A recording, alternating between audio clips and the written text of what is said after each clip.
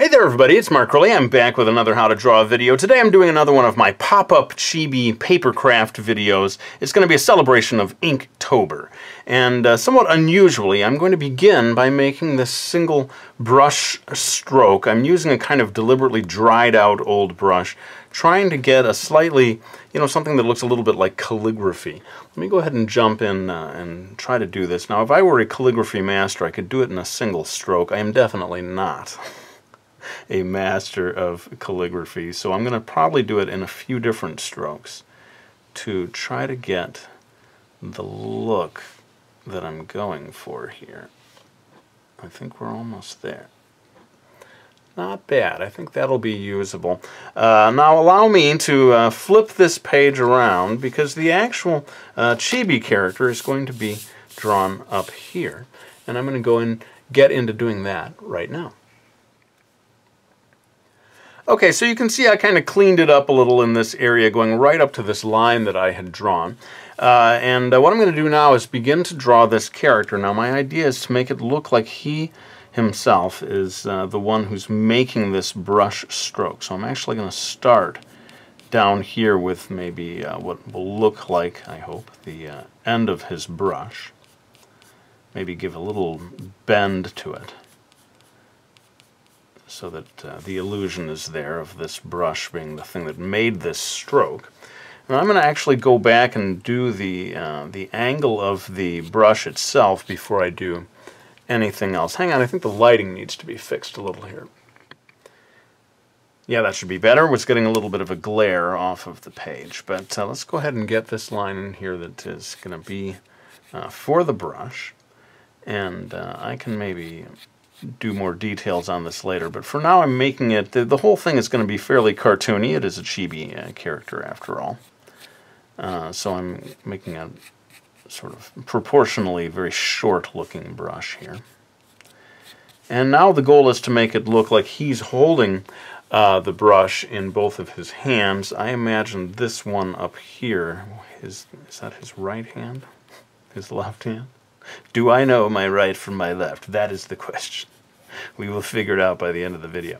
But I'm going ahead and putting in, and then I wanted to get a very sort of bold stance here, like he's leaning into this brush stroke, like the real artist that he is. And so I'm going to go ahead and get that that sort of pose in there to begin with.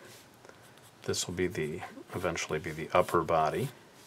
People often like to know what size I'm working at, and I didn't really prepare that. Maybe later on I can show you the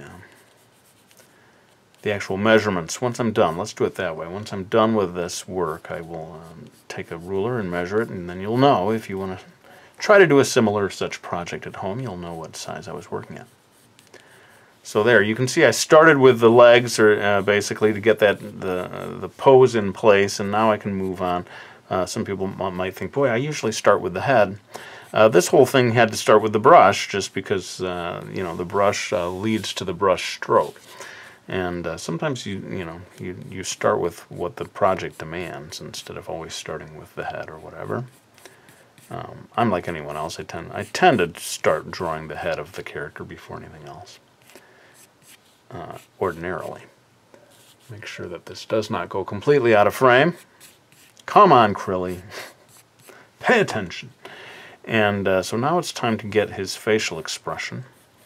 I figure he's going to be... I always like when the person has maybe like the tongue sticking out, like they're concentrating. Like they can't concentrate unless the tongue is sticking out. And I think maybe just a little bit of a... the eyebrows coming down to show concentration. How does that work? This is actually not going to look so much like a classic Chibi. Some people might say, that's not a Chibi. That's no Chibi. I know Chibi, and you, sir, are no Chibi. This is maybe going to be a little more of a classic cartoony character. I guess I'll decide by the time I'm done. Kind of winging it, folks, let's be honest this time. I wanted to get some spontaneity into this illustration and sort of figure it out as we go. Now, one thing I'm trying to be aware of is the fact that I need to cut around this with scissors. this shape. So I'm going to try to not make too many tricky things to cut around here by making his hair really fancy or whatever. And this other hand is not going to be seen so much. Maybe just get a hint of a thumb over here to suggest that this extra hand. Brushes tend to have a sort of a metal part at the tip, right? Right? I'm not just making this stuff up, am I? And this whole part, I figure, is going to be maybe brown for the hairs of the brush, but then some black down here that will connect with the inking that we did before. And yeah, we're coming along, I suppose, adding just a little bit. I feel like the angle of his, if I redrew the angle of his arm, it might add to the, yeah, really throwing his shoulder into it. Might improve the pose a little bit.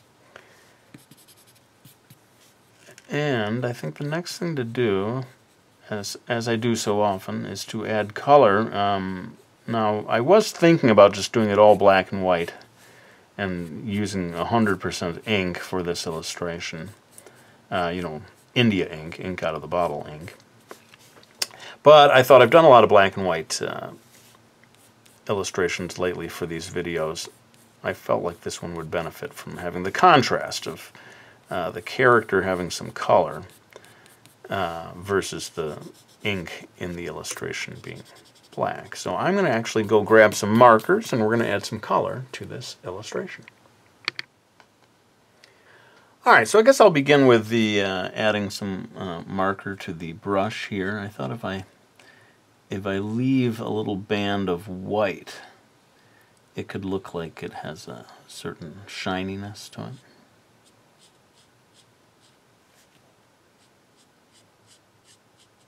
Little trick for you, anytime you want something to look shiny, just leave a little band of white. And hopefully you'll get a bit of that effect there. I want to use a slightly different shade of brown for the bristles of the brush. A tiny bit lighter. As I said, eventually we get ink down here.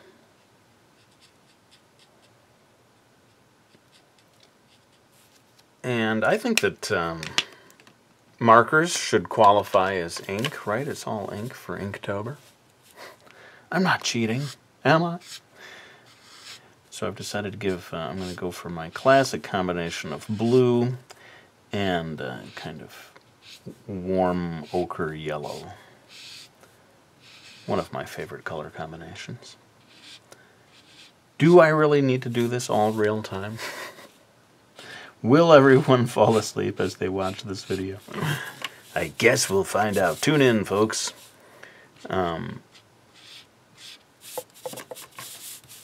As markcrilley wastes time adding ink to an illustration. Anyway, you guys know the drill. I'm going to continue doing this, and I think maybe it is time to bring in Old Man Inktober time-lapse. Finally! Man, you gotta use me more often, dude. And I'm going to finish coloring in everything with the markers, and then we'll be back to do a bit of real inking.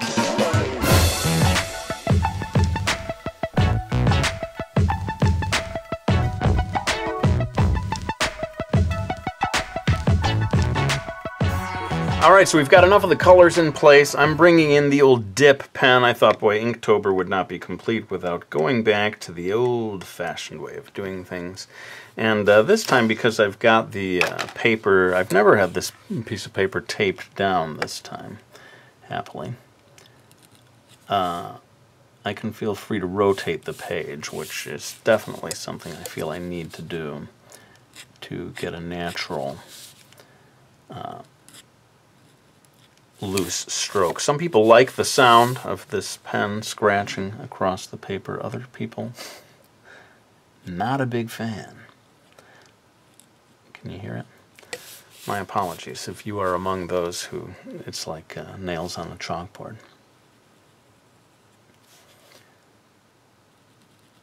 As you can see, I'm not so used to it. I feel more comfortable with my micron, Pigma micron. I'm so used to that one. That this one does not come completely naturally to me, but you can see me sort of relaxing into it as I go. As I so often say, the key to smooth ink strokes, in my experience, is the speed with which you lay them onto the page, and that is, you know, naturally related to your comfort level with the drawing tool. So, you know, if I were determined, let's say I had the plan to do an entire book using just this dip pen approach, well, you can be sure that I would spend weeks, if not months, practicing to get used to it, to become comfortable enough with it. Which maybe has some people asking, well, Mark, why didn't you spend weeks and months practicing before you used it for this video? We're watching you practice. What gives, dude? Well, yes, I suppose you are watching me practice. I hope you don't mind. And just a little word, because some people may be wondering, hey, Mark, are you doing Inktober? Sadly, no, I am not. Right now I'm in the middle of a book project that I'm almost, you know, behind deadline on. I really have to get this thing finished, and so I did not have the ability to join in Inktober. Maybe next year. Maybe next year my schedule will allow for it, but I've really enjoyed seeing the work by other people who are doing Inktober. Hats off to you. It is quite a challenge, I think, and some of these, I mean, these aren't just little doodles. These people are doing like full-blown illustrations, you know, day after day. It's inspiring. So let me go ahead and finish this off in time-lapse, and then I can't decide whether I'll see if I need to add a little bit of colored pencil or not. That would definitely be breaking with the rules of Inktober. We'll see how I feel about it. Let's go ahead and finish this up.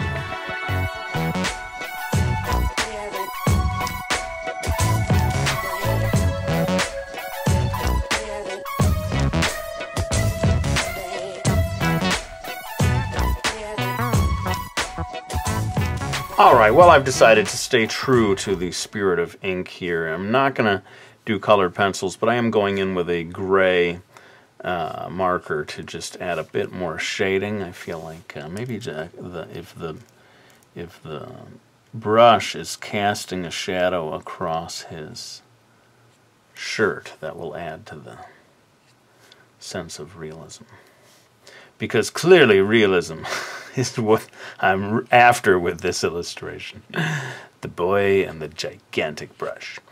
So yeah, this is going to help me wrap this up, and the next thing to do is, I think, finish off this little bit down here with a bit of brush inking. So give me just a second and I'll be back to do that. Okay, so I've come back with the bottle of ink and my brush, and I just want to do last little bits here that will finish this off, make it look like the ink from this bottle has actually been put onto this brush. And those of you who have seen some of my Chibi pop-up videos before will maybe know what's coming next. I want to cut this character out from the page and make him stand upright, and what I might do is actually get a second piece of paper so as to kind of close in the whiteness behind him and create the illusion that he is indeed making this brush stroke on the page. But let's go ahead and grab a pair of scissors. And I'm going to, somewhat unusually, just come over here and start cutting straight across this line. I still have to tell people the height of this character, don't I? Crilly, you promised. Tell them how large this is. You could make this at any size, really. People do like to know, for whatever reason, the exact size that I'm working at. Maybe hoping to get the same results that I do. And yeah, there is probably nothing quite as boring as watching me cut this out in real time. So let's go ahead and finish this off in time-lapse.